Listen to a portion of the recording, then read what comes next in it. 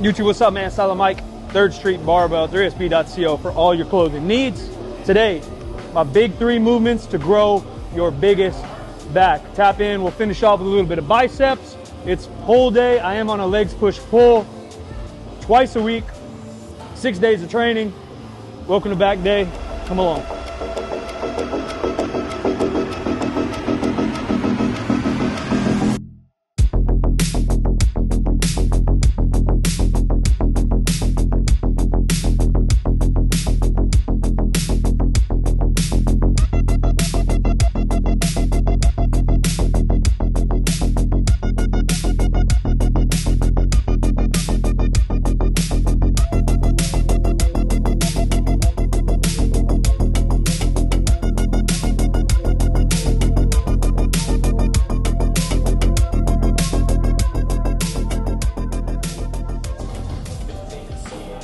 So, I don't care whether your goals are aesthetic, your goals are strength, your goals are sport or fitness.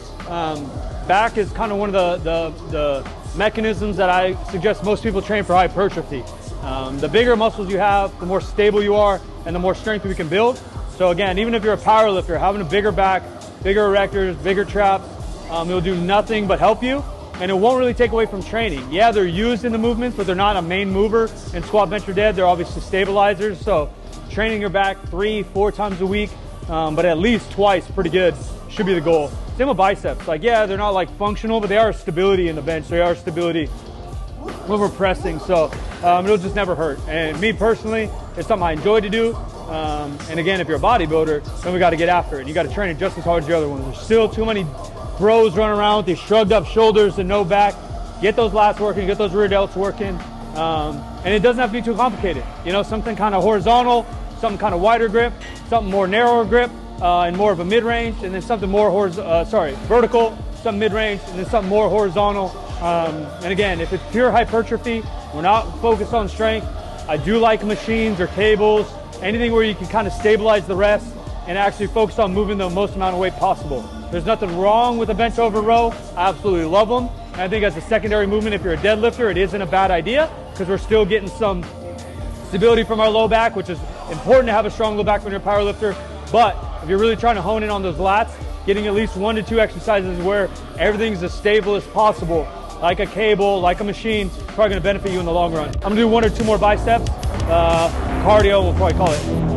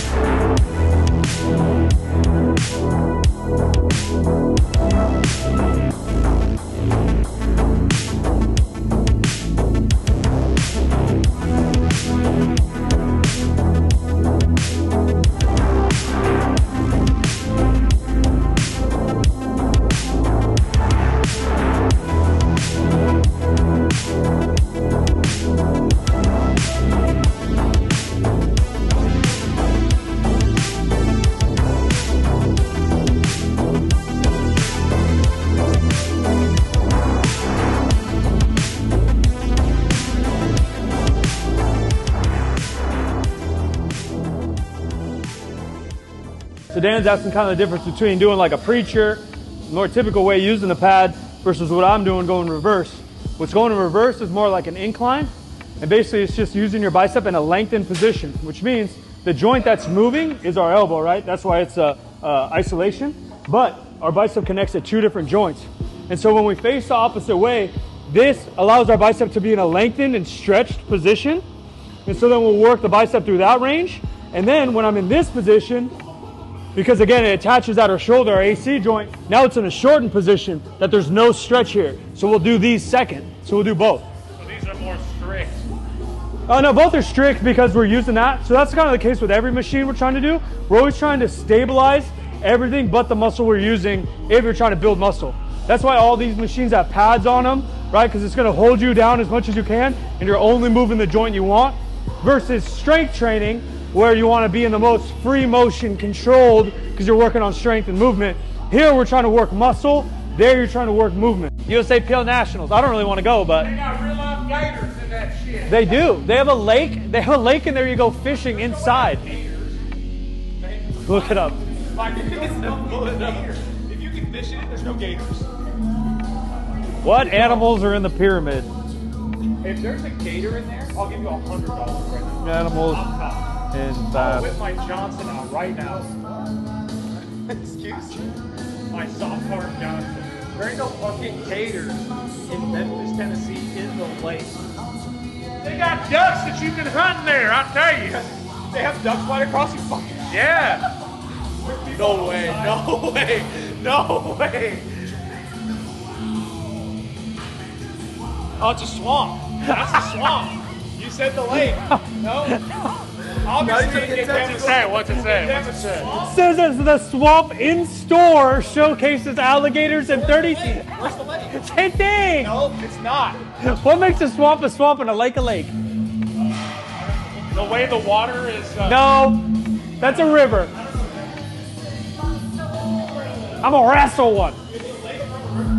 Yeah, I think again, you just got to keep things simple. And shout out to the guys that are really trying to be precise. But a lot of times we're majoring in the minors. We just want to do some kind of vertical row, wider grip, some kind of middle row, closer grip, and then some kind of closer or wider grip, horizontal row. And mix those up. Go hard. Push yourself.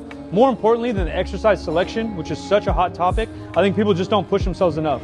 And again, if you want a bigger back, the back is a complicated structure. It gets complicated because our shoulder joint, is very mobile. So it goes in a lot of ranges, right? It's supposed to move in a straight circle. Obviously, my shoulder ain't that great. But that means that there's a lot of different muscles and angles that attach that joint to keep it in its socket. So bigger back allows a bigger bench. A bigger back allows a bigger squat. Bigger back looks good, fills out the t-shirts.